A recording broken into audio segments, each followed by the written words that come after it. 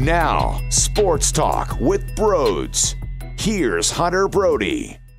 What is going on, everyone? Welcome on into Sports Talk with Brodes. The Philadelphia Flyers snag 1 point against the Islanders, and it's really hard to swallow losing out on that 1 point once it gets to the shootout because they come at a premium. You need to gather all the points that you can get. You're fighting with the Boston Bruins. Not that I think this team deserves to be in that dogfight for a playoff team because they have been a mess to this point and they are clearly missing something, and there are so many internal issues with the squad. So I'm not saying that they should be in a different area in the standings, but here's what I know.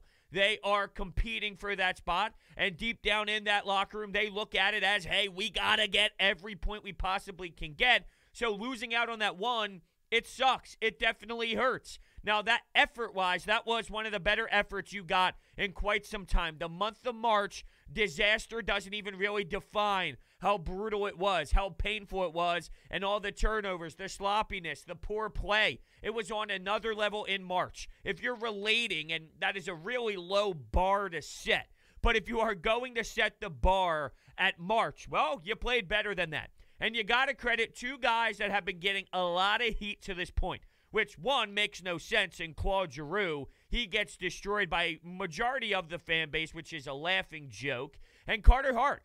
Carter Hart stepped up, and this goes back to AV's statement the other day where he somewhat criticized Carter. He needs to be better. We're going to put him away for a couple games. Hey, you're not going to play. You're going to be scratched. I want you to focus on certain areas of your game with the goalie coach, and that got a lot of heat, and a lot of people looked at AV with a few question marks and a couple eyebrow raises, but I almost felt, because when you're a coach, and I mentioned this previously, you coach players differently. You can talk to Claude Giroux differently than Joel Farabee, differently to Tworinsky, differently to Scott Lawton. You need to know your personnel. You can push buttons on players more than others. And with Carter Hart, I think AV knew that he can get more out of him by not questioning Carter Hart, but being tough on Carter to say, hey, go work on your game, because Carter Hart has the mentality. Everybody knows what type of hard worker he is. Nobody questions that part of his game.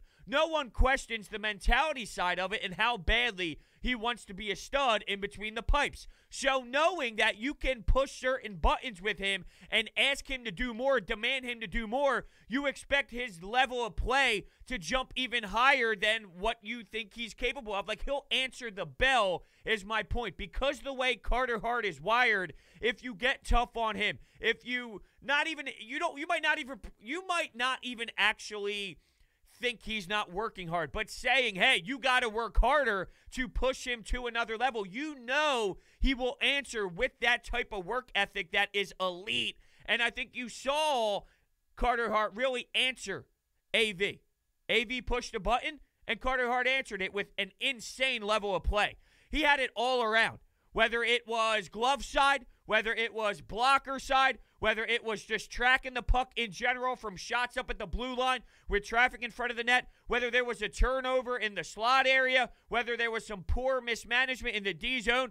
Carter Hart was awesome, absolutely awesome. Now, there was one turnover defensively that allowed Beauvillier to score his second of the night, but with that much time and space and with the ability to let one rip from that close in, good luck. You're not stopping that. And the first goal was a power play goal where Sam Morin ends up getting a call for crossing the line with physicality, which you're going to have to limit that. I like the fight, and I think you need a little bit of juice with this team right now because they play flat and they play with no energy. So having a 6'5" body frame out there who's willing to drop the mitts, and not only that, he does a good job with it. He's not some big guy who just drops them to drop them. I think Sam Morin understands what he's doing with the fight, where he knows where to throw his punches, and there is something to the craft. He seems to have that in his repertoire. So I like the fact that he dropped the mitts, and I do think it's important for a team that sometimes plays a little lifeless. But you got to know when you dial it back a bit. You can't just be this enforcer all the time, and that is part of your game. Toughness is part of your game, and you're bringing that to a team that doesn't have much of it, but you got to be smart to allow the Islanders to get a 1-0 lead because Beauvillier gets a great pass, great feed from Martin. What a set play. That's a power play that's clicking. That's what you know you're going to get out of a power play that knows what he's doing. While you have a 5-on-3 for the fly guys and they can't cash in at all, look what happens when you have set plays and you know your personnel and you know where you're going to go with the puck and you know what you're going to do with the man advantage. Things look a little smoother, right? But Sam Morin needs to know, I can't put my team in a hole. This isn't the first time he's done it. I forget who they played. It might have been during that Islanders series. I don't remember who they played. But it was a couple games ago where Sam Morin ends up cross-checking and giving people all this stuff after the whistle. That's fine. I like it. Don't be dumb. Don't be stupid. He ended up taking a penalty, and whoever they played that night scored on the power play. You gotta be smarter, especially when you're a guy who's fighting for his NHL life, who's fighting for that spot. You want to make sure you keep that spot, you earn that spot, and you're in the lineup next night. You can't be taking penalties. As much as you give something to this team that they don't necessarily have, if you're constantly putting your squad in a hole, down 1-0, knowing where this team is mentally and how fragile they are emotionally, you cannot constantly do that. And it was a big start to this game for the Islanders. But yeah, the Flyers had power play chances. They weren't able to bury at the end of the first period. Here you are with a chance to make a little bit of noise, and you can't cash in. Now, they had some shots on net, and Sorokin definitely played a strong performance once again. He seems to be clicking. Well, you're going to have to bury the biscuit. You are. So Carter Hart, that's the Carter Hart perspective. How about Claude Giroux? The more and more I think about the stripping the C comment, and I know I have fun with it, and we joke around about it because it's nonsense, the more and more I really think about how asinine that statement is, it's crazy to me that people truly look at this organization. And this is where I feel bad and I feel sad that there are some Philadelphia sports fans out there with this mentality. I love how passionate we are, and I love how much we love our teams and we bleed for our teams. But then there's just a line of, you're an idiot, you're a moron. And the fact that there are really people out there that have watched hockey over the last 20 years, 25 years, they've seen where this league has been, and they've seen where this league has transformed into, and they've seen this Flyers organization over those 20 years, and you think the biggest problem with this team is the man that wears the captain? This guy's going to have 1,000 games played and probably 1,000 points at the end of his career. And at the end of the day, there are Philadelphia Flyers fans that look at this team and says the captain is the biggest problem. You need to strip the captaincy off of him because the team plays poorly because of him. Not because the roster is poorly constructed, not because the defense has problems, not because you were getting poor goaltending at times, not because your depth scoring isn't producing, not because your second overall pick is a bum. No.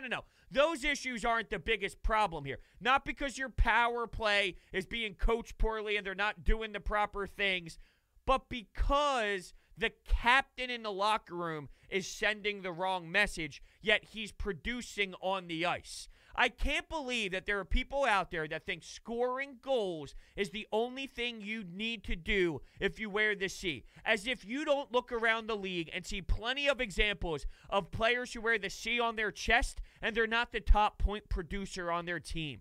They're not the best player. Matthew Barzal is the best player on the Islanders. It's not even close. Who wears the captaincy? Oh, that's right, Anders Lee. Now, Anders Lee produces points. He's not even close to the skill level of Matthew Barzal. The list goes on and on and on in the NHL where you just have the guy who shows it out there on the ice. Claude Giroux, I mean, it's crazy that we're talking about a guy who might not, quote-unquote, score a bunch of goals, but he's going to have 1,000 points in his career with 1,000 games, and he's the biggest joke of this franchise to people. And I know I get on a rant about it every few games or so, but I don't know how you watch how he put this team on his back, and then you think, oh, I can't believe that. Well, the reason is you have poor leadership. It's fine to question Claude Giroux, Voracek, Sean Couturier, Kevin Hayes, AV, and the leadership throughout this organization in moments, in certain situations, in a game where you come out flat, here and there. I think it's fine to criticize any player, No player is just scot-free, and you can't ever bring up a flaw or a bad game or a bad shift or a bad back-checking sequence, because there are times where Claude Giroux might have a bad shift. Welcome to hockey. Those stars that you talk about, Connor McDavid's had a bad shift. Hell, he just got fined because of frustration where he threw an elbow into Kakiniemi's face, and he got fined for it. Matthew Duchene, or was it Matt Duchene? Who was it? No, it was Nathan McKinnon. He ended up throwing his helmet at a player out of frustration, trying to rip the helmet off. Everyone has bad shifts. So you want to point out a bad shift here and there, fine. But this Claude Giroux slander is one of the most pathetic things I've ever heard in my life. And the more and more I digest it after watching these type of performances, it's laughable to me. And I can make the argument that with what you have this season, the way that Claude Giroux is playing, and the way that the veteran leadership, when AV calls out the veteran leaders and says, you guys do it for me, and I know that they stunk for 40 minutes, but they did back up and they walked the walk in the last 20 minutes against the Buffalo Sabres in the game where they did come back. And at the time, in the heat of the moment, I didn't want to give them a lot of praise. And I'm not giving them a lot of praise, but my point is, when you watch Claude this season, based off of all the surrounding issues with this team, once again, the farthest thing from the problem is Claude Giroux. If you get two defensemen, the eye set on the guy who wears the C is totally different, and it's crazy. And he was amazing with that backhander. Travis Konechny with a filthy pass, may I add, but really nice shot by Claude Giroux. And then beautiful pass from Jake Voracek to Giroux in the high slot, found area, wide open space, and he ripped it top shelf. That was an outstanding shot, picked the corner, and it was a rocket to tie the game. Where I have some problems, I didn't love the shootout the people selected. Now, Sean Couturier hit the pipe. Who went second? Nolan Patrick? Nolan Patrick going second. It's like, I know the stats might tell you. And here's the thing. I know from experience, there's guys that might not pop throughout a game, but they just have something with the shootout. And by no means am I trying to put myself on a pedestal here and say that I was some lethal weapon. But I was a stay-at-home defenseman who chipped pucks out of the zone, used the high glass, and made outlet passes and went for a line change in 30 seconds. But when we did drills in the practices, we would do the 10-puck drill, and you would line 10 pucks up on the blue line on each blue line, and there would be two teams, and you're on the bench, and one guy would go out there. If you score, you keep going until all the 10 pucks are gone. But if you don't score, you go on the bench, and the next guy goes out, and it's a competition between two teams. I once went through all eight. I went when there were 8 pucks left. I went through all 8 pucks, and I scored nonstop. And there were times where I got the nod to go in a shootout in a game because I actually had shown in practice that I got the filthy mitts and I'll be able to produce for you in a game when you need it. And it's like, really, Brodes, the stay-at-home defenseman? And if I don't score, you would question the coach. Well, this guy's a moron. Why would he put a stay-at-home defenseman out there? Well, I'm not going to lie. I showed it to you in practice, and I was able to deke the shit out of the goalies and bury it. And maybe it's because they laugh and think, really, you're sending Brodes at me? But guess what, damn it? I was ripping it past you, and I was deking you out of your jockstrap, and I was putting it backhand, top shelf, back bar. So as much as I don't like it because it didn't work, it worked the last time you counted on Nolan Patrick in a shootout where he was able to put it in a spot in a filthy way and score for you. As much as because it didn't work, it's easy to criticize Nolan Patrick. I know from experience there are guys that show that, hey, they have a little bit in their repertoire, even though in play 5-on-5 or in play during a power play, they might not show those same dangles that they have on a shootout. The numbers support going with him if you're AV. Although, I wasn't the biggest fan because of the execution, but I'm just putting my own personal experience on things where I know sometimes I got my number called, and you would think, really? You're going with this guy? But, sometimes there's just players that have it, and maybe Nolan Patrick's that guy, and he just didn't bury that night. I thought Giroux had a really good chance on Sorokin. He just wasn't able to cash in. Really great save by Sorokin, too. And Voracek, that's the one I didn't love. I don't mind going to Voracek. I don't love his attempt. It was almost like he was trying to go 5-hole, but the 5-hole was never really open, and he just put it right into his pad. I didn't love the selection or the idea of the deke that he was trying to do. Not really a deke where he was trying to put the puck placement, but it's a shootout, and it's a coin flip at that point. It's 50-50. Good luck. the problem is you need points as much as you possibly can get them, and you let one slip. You can give them credit because this Islanders team, when they're up and they're leading, you're normally, especially after 2 periods, you're normally not coming back to grab any sort of point. So the fact that you did, you somewhat have to realize, like, hey, it was important, and the fact that the 2 guys that you need to rely on really did become an X factor in this game, in Claude Giroux and Carter Hart, well, there's something to build off of maybe. But this Bruins stretch that you're about to have, you talk about how many games in hand the Bruins have with where the points are. These are crucial, and you got to get wins in regulation. You can't allow them to get 1 point when you get 2. And you definitely can't allow them to get 2 points when you get none, or they get 2 points when you get 1. It needs to be win in regulation, and there seems to be a knowledge of that. It seems like the team is realizing, look, we do not want to be in this situation. We're not happy that we're in this situation. We are in this situation, and it's must-win territory. It seems like they know their back is against the wall against this Bruins team, and we'll see what the sense of urgency looks like when they fly out there on the ice, knowing that. If they go out and lose 5-1, 6-1, and it looks like what it looks like against the Buffalo Sabres or against this Bruins team where they fall apart, they collapse, and Marchand, Bergeron, Pasta, that line does work, and they just get obliterated knowing what they need to do, well, then it would be extremely disappointing and really just put things into perspective. Now, before we get to the Anytime Hotline, I was listening to 31 Thoughts with Elliot Friedman, and the whole episode, the beginning segment of the 25 minutes to start the show was, I think it was about 25 minutes or so. It felt that way, at least. It doesn't really matter how long it was. He was talking about the Flyers, and it was like, okay, the story seems to be the Buffalo Sabres finally snapped their win streak, or their losing streak. Not a win streak. They finally strapped their losing streak. What does this mean for the Flyers? And the way that they were talking about Chuck Fletcher and Travis Konechny, Nolan Patrick, it's like maybe it seemed like they were getting calls, phone calls, when they benched Travis Konechny and made that statement for his poor defensive play on 5-on-5. They were taking calls. Or they weren't taking calls, excuse me.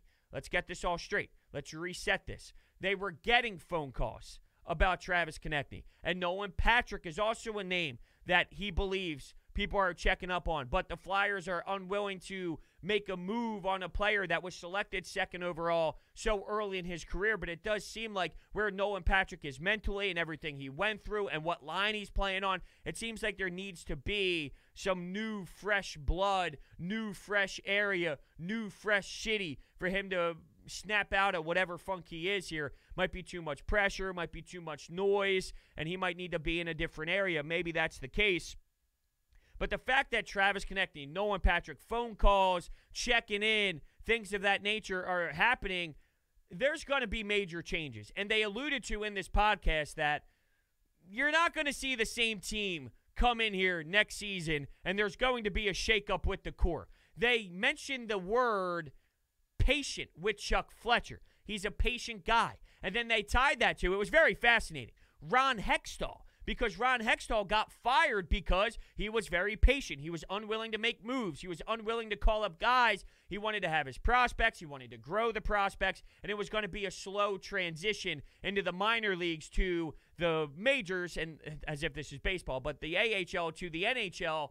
And that was a problem with the way that the organization wanted to go. Then they mentioned, though, how much internal problems there were with the personality of Ron Hextall and all the behind-the-scene things that really forced the Flyers to have to head in another direction because there was some head-to-head smashing going on between maybe Paul Holmgren. And we know the story, though. We know how it all went down, the chicken wings in the locker room and how he tried to micromanage the whole entire situation. The major storyline out of that podcast, though, in the conversation was there's going to be maybe a mental change, a mental approach that flips because of where they are now. They already informed us, Chuck Fletcher, AV, the front office, that this stretch is going to tell them what direction they are going to go. And it was about the expansion when you thought that you would keep 3 defensemen, which means you keep a certain amount of forwards, but 3 defensemen would be what you would try and keep. Ivan Provorov, Travis Sanheim, Phil Myers. But maybe they make a trade for the more long-term approach in an Ellis. That type of player where now you're going to keep 4 defensemen, and then you got to keep Claude Giroux. You got to keep someone like Kevin Hayes because of the way the contracts are constructed. But my point is, to summarize all this, where they are now, it might change their long-term on the expansion draft and what they're going to do, not so much to try and fix this year. It seems inevitable that this year is just not going to be fixed. There are so many issues. There are so many problems. The way you need to do this is you might have to make a splashy trade, but the splashy trade isn't necessarily to go out and try and make a run for this season and make that last playoff spot to try and make some noise. It would be more changing your franchise because that would allow another player to be available from a forwards perspective because you can only hold so many guys in your franchise when it comes to this expansion draft. So if you're going to flop to keeping 4 defensemen, if you go out and get that veteran piece, you now have someone else available for the Seattle Kraken to take in the expansion draft. So if you have to keep Claude, if you have to keep Kevin Hayes, I think there's going to be some guys that are available to Seattle. I don't know if Jake Voracek's contract is lovely enough to go out and snag. Same with JVR. And they also mentioned Scott Lawton being a UFA. Is he going to be a piece potentially because they want to keep him there and they like his skill set and they like what he brings, and it seems like they know that he wants to be a Flyer and he loves the Philadelphia atmosphere and what the Philadelphia fan base stands for and all of it, but him being a UFA, him having the expiring contract, does that play a role at all in the possible trade for what Chuck Fletcher is going to do? It was just a really interesting conversation. If you haven't checked it out, it's called 31 Thoughts, and it's a podcast with the guys in Canada, Elliot Friedman, and they talk deeply into hockey, and they're very well connected, of course, with the league and all. So when I saw them as the Flyers being the main topic of discussion, of course, my eyebrows raised, and here we go. Now the Flyers are league-wide convo. Now it's not just a disaster here. It's a disaster to the entire hockey world. The day the Sabres snapped one of the most historic losing streaks, it's not about what the Sabres did. It's about, wow, they dominated the Flyers for 5 out of 6 periods, and it's bonkers. Before we get to the Anytime Hotline calls, I do need to let you know about my friends over at DraftKings. The Final Four was insane for college basketball. The way Gonzaga won at the buzzer. Oh, what a shot to take down UCLA in overtime. One of the most historic games we saw. It relates to Villanova and UNC. The difference is Final Four compared to the national championship winner at the buzzer. I got to make sure my nod goes to Villanova for the best game we've seen, but that was up there, arguably second. Amazing, an all-time moment. And now you have Baylor versus Gonzaga. You will not want to miss all the action. Monday night, national championship. Use promo code Brodes. Download the DraftKings Sportsbook app. Use promo code Brodes for all their phenomenal odds and promotion boosts for the game. And if college basketball isn't for you, Philadelphia Flyers and hockey, you also have pro basketball, golf, and so much more to bet on. Make sure right now you download the DraftKings Sportsbook app and use promo code Brodes. That is promo code Brodes to get in on all of the action and promotion boosts. For a limited time only at DraftKings Sportsbook. Must be 21 or older. Pennsylvania only. New customers only. Restrictions apply. In partnership with Meadows Racetrack and Casino. See DraftKings.com/sportsbook for details. Gambling problem? Call 1-800-GAMBLER. All right, here we go. The Anytime Hotline. Honestly, I can't be mad at this one because all the Giroux and Carter Hart doubters need to shut the fuck up because the two of them are the reason they had this goddamn point to begin with. As for the rest of the team, well, they need to seriously wash their faces off and question what they're doing because Konechny can't store Kevin. Fuck. I love that, though. I do. I love that. Your point came across, and it's valid. Guys like TK. You know, I was on 97.5 The Fanatic yesterday on Saturday, and we got into a little bit of Flyers discussion, and we went through a list. I think I actually have the list in this same notebook, and we were talking about untouchables, and I think I do have it somewhere here. And here you go. If we were talking about untouchables, we had Sean Couturier. This was a hypothetical, not so much based around the expansion draft, but just the standard, like, hey, you're shooting the shit with your boys. Who's untouchable with the Flyers? Sean Couturier, Carter Hart, Joel Farabee. We said Ivan Provorov 95% of the time, but if the right, real, actual trade came your way where you couldn't turn it down, would you do it? If the right insane trade came around, probably, but there would be like a 2% chance maybe for that to actually happen. So I'd put Ivan Provorov on the list. But Travis Konechny was not. I would trade Travis Konechny for sure. You know, he was awesome, and he's a nice little player, but there seems to be something that's missing out of his game. And am I overreacting to one season because last year he was very solid, but he was shut down in the playoffs? And yes, there's a growing period for young players to realize what it's like in the playoffs and how you're going to operate when time and space isn't there, and when guys game plan for you because the other teams are making adjustments, putting your number one guys out against your number one guy, so it's going to be a battle back and forth. You're going up against their top D pairs, and they're forcing you to make mistakes.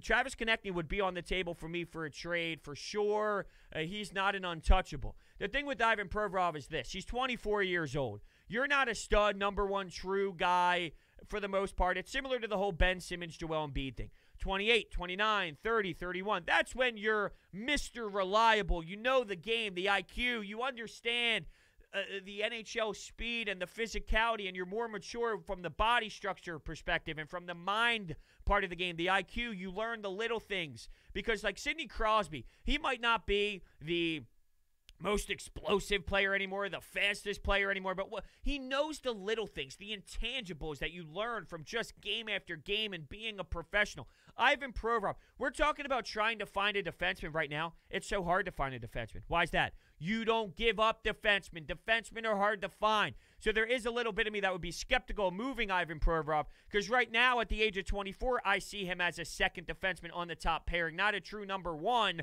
but at age 28, 29, 30, we could be having a totally different conversation where he is that number one stud because he grows and blossoms into that number one stud. And I can see that happening. I don't think that's far-fetched. His contract, though, ends when he is about that age, so that's where things get a little wonky. But, yeah, I mean, I would do it if the price is legitimately right, but I would say only maybe 2% chance that's the case. So how do we break down the Flyers game tonight? I think that two-man advantage in the first period cost the game. Carter Hart looked great. It was nice to see him at least playing well. There was still way too many breakdowns for the Flyers, and I don't know about Nolan Patrick. Like, how bad is the rest of the team that he still gets this prime ice time? I just don't get it. That's a good point. For how trash everybody is, Nolan Patrick is still getting out there. But I guess here's the alternative, right? While we're frustrated and we're annoyed, this kid's the second overall pick. He's going to get an opportunity to play over a Twarynski or some of these other guys that are on the taxi squad that you're looking at. And, you know, they made a call up today for a first NHL game and all. Those players stink too. Those players aren't giving you much either. Oh, Kubel, this guy, that guy. Well, I'm with you. I am so over this Nolan Patrick thing, and I think he's lost, and he's got no clue what he's doing out there, and he's got no confidence, and we've seen so many damn times in this city when a player loses his confidence, you are shot. You are done. Good luck. You are screwed. You're done. You're over. It's just, it is what it is. Nolan Patrick seems to be in that mentality of, I don't know what I'm doing out there. Neither are these other guys are in the same boat, right? These other guys are in the same boat. So if you look at the ceiling side of it, while it might be hard to admit because of how we feel about him, the ceiling side of it all will say, well, if he was to snap out of it compared to where some of these other players are, if they play their best game, Nolan Patrick's ceiling is higher. So you just take that for what it is and hope and pray that he does find a way. Or maybe there is something with the trade value. Maybe it's, hey, we got to get Nolan Patrick out there, give him opportunities to score, put him on the power play, try and get him in a grade A scoring chance. So if he starts producing, it boosts that trade market value because no one's going out there and making trades for Albay, Kubel, Twarynski, Connor, Bunneman, all these names out there. Those type of players, maybe it's a trade value thing. I don't know. I'm searching for answers. Hey, Brodes. I know the result that happened tonight here with the Flyers wasn't exactly what we wanted. I would have preferred to pick up that second point. But I've got to give credit to Carter Hart tonight. I think this was the best game he played all season.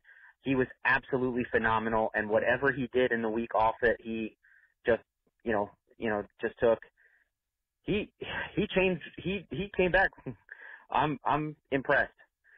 You know, a lot of people were giving up on him this season. I don't think the Flyers should do that. I think he is still the future of the franchise, and if he could put together some more games like the one he just had tonight, Flyers are going to be okay. Well, giving up on Carter Hart is a very irrational take. It's the same people that want to strip the C. If you don't see what Carter Hart is, then I just don't think you understand the sport of hockey. It's that simple. To see a 22-year-old netminder and flash you what he gave you tonight, and it's been bad. But it's been bad solely because he has had hiccups along the way. He's had problems. You allowed 75 goals in 17 games. 75 goals in 17 games. 95% of those goals are because of the defensive problems in front of you. That is why Carter Hart struggled. Carter Hart struggled mostly because of everything that happened in front of you. If you think trading a 22-year-old franchise goalie because of the most historically pathetic defense in the world, well, then you do not know hockey. You don't know anything. You're just a moron that screams that the Flyers are losing again without looking at the context, without studying the game, without looking at the personnel. You're just screaming to scream, and you want everything to be fixed with the snap of your fingers. What do you want, Brian Elliott? Guess what? Brian Elliott's getting his ass yanked. Why? Because the defense in front of him sucks. Brian Elliott wasn't performing at an elite rate once he started to play a little bit more. Why is that? Oh, because one, he's 30-plus years old, and he's playing in front of garbage defense. Alex Lyon allowed goals. Why is that? Because he's playing in front of garbage defense. All these goalies, don't you see a common theme here? All the goalies in the net are getting lit up. Why do you think that is? It's really not that hard to comprehend. In terms of like the effort, like I'm not mad tonight or I'm not disappointed tonight. There's a lot of that surrounding this team, and yes, I mean there's two ways to look at it. Am I upset with their effort and their battle and the way that they snagged the point? No. But where you put yourself at this point is you can't be satisfied.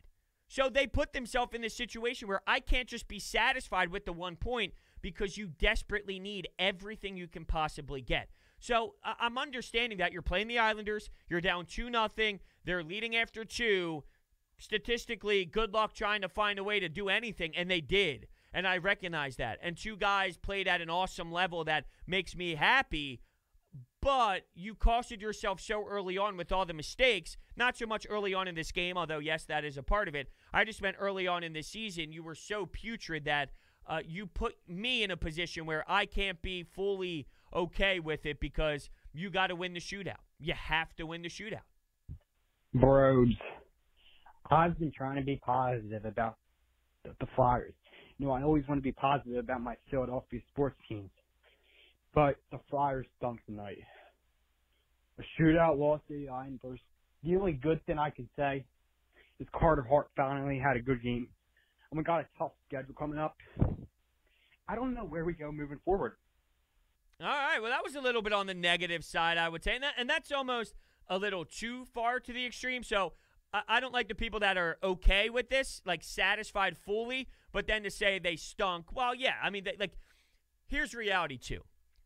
If you think there's going to be a stretch where they just have 0 errors and they make 0 mistakes and they become the team that you wanted them to be in the beginning of the year, well, then you're just way off base. You're off touch. So you know that there's going to be pizzas up the middle. You know there's going to be turnovers in the slot. You know there's going to be mistakes in the gray areas right inside your own blue line that might cost you, and then Bavoulier ends up getting a good scoring chance. Those are going to happen. It's about limiting those to a little bit more of a reasonable degree that keeps you involved in a game where you might be able to pounce and score on the other side. Did they absolutely stink tonight? No, I don't think they stunk tonight. I thought that was a little extreme, but you can't be okay with the 1 point because they said, or not they said, but they put you here. They put you in this spot where you can't be okay with this because of falling behind, because of nightmare problems, because of being in 5th place right now and having to try and earn their way back against the Bruins, who is their next opponent in a couple games, and I can't wait to see how they play. I really can't. So with that being said, thank you all so much for listening, and I will see you next time.